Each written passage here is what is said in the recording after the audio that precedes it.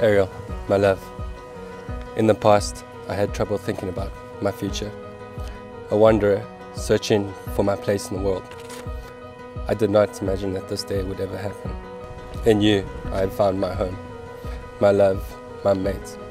With you, I feel whole, full, and alive.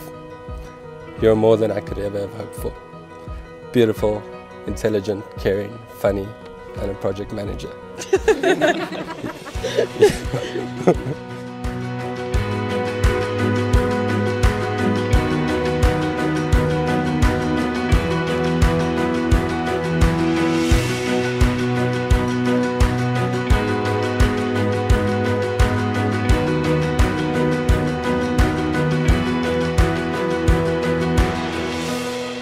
I never thought I'd be so lucky to find my best friend to spend the rest of my life with.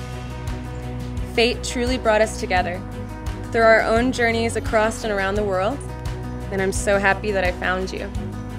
From the beginning, being with you felt so genuine and easy. I almost think instantly, even in the first date, we were joking and giving each other a hard time. It was like we had known each other for ages, even when we just met.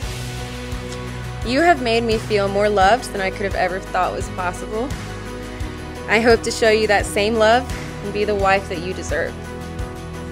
I promise to grow with you, to be the best partner, cheerleader, and friend to you, and to be the best mother to our future teeny Grassinis.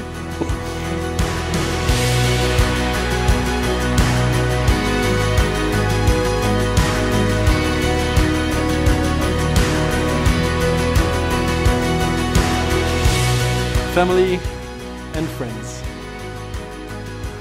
By the power vested in me by First Nation ministry in the state of Texas, I now formally pronounce you husband and wife.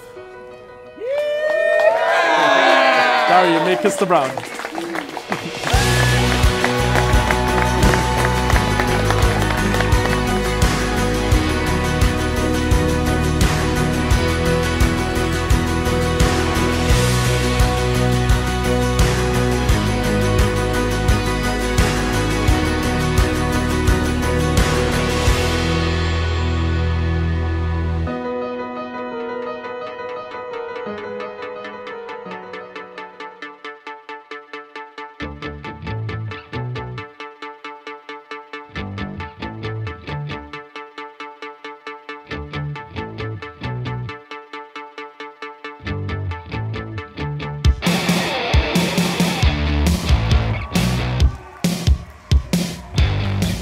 Ariel said, I think if Dario and I broke up, y'all would rather have Dario.